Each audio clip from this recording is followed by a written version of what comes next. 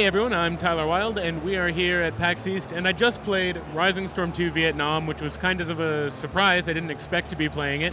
And I'm here talking to Sturt Jeffrey, who is director and lead programmer on Rising Storm 2 at Antimatter Games. So tell us a bit about how you're taking what was really cool about Rising Storm, that asymmetrical, and Red Orchestra, the asymmetrical armies of World War II, and transferring that to Vietnam and the challenges of that. Well, the obvious challenges here is that with the new era, this is something that hasn't been done in the RO franchise before. Quite a lot of automatic weapons, and when we first started working on this game, we looked at it and we thought, these two teams are going to be so different, even more so than the US and the Japanese in Rising Storm 1. There's just no way we can go back to symmetrical gameplay. And after we got so many good props for the asymmetrical gameplay in Rising Storm 1, we thought, why not take it to its logical conclusion in the second one? With the game mode that you guys are playing here today, things are a little bit more balanced, a little bit more even.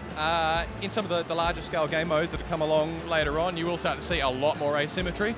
But the basic way to break it down is that the US forces are fairly conventional. They use a lot of brute force, firepower. They're going to have airstrikes, napalm, artillery, things like that as their support. Whereas the Vietnamese forces have to rely a little bit more on stealth and guile. They've got a lot of traps that they can lay down and get people with that. And some of their commander abilities are going to be a little different to what you would have seen in RO2. They will be different to the American forces.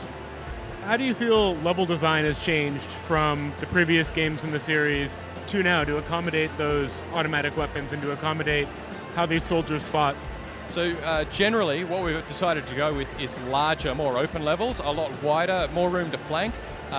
Being that Vietnam was less about army-on-army combat and more about those squad-level engagements, what we really wanted to do was to have it so that this game felt a lot more like you were having those squad engagements. And in order to do that, we had to increase the size of the battlefield to allow you to move around with your friends as squads and to take the objectives as you go. So you will see larger levels. They will be more open, they will be wider, the engagement ranges will generally be longer. The sole exception to that is on this particular game mode you played, Skirmish. It is a close-range competitive game mode for a small number of players, but on our larger territories maps, you will see much longer engagement ranges to keep those automatic weapons in check. Yeah, and the big maps are really what Rising Storm is known for.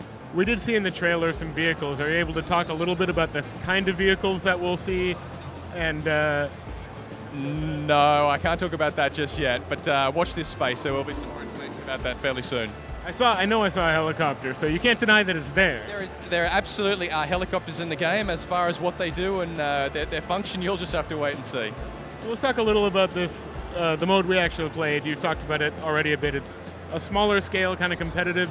Is this something, why include that in a game that's basically about large scale squad combat? Two reasons. I mean, the first, as I alluded to before, is it is more about squads in Vietnam, less about one-on-one armies. And this particular game mode absolutely forces that. Because it is 8 versus 8, you cannot get larger than your small squad size, and that sort of brings that into the fore. The second reason was that RO's it's always been crying out for a smaller, more competitive game mode. A few have been tried, but most of the time they go back to the tried and true territories. For this time around, we thought, let's try something that's built for a competitive game mode from the beginning, and it also makes it a lot easier for us to develop and test. Smaller numbers, easier to keep in-house. What we're trying to keep things, keep the lid on things and test out the gunplay and all the rest of things like that. So that's why we've gone with this one. We went through a few iterations, but we feel that this is the best one to come out of that process. Regarding the bigger scale modes, can we expect to see any changes or new modes to the Red Orchestra Rising Storm series on the large scale maps?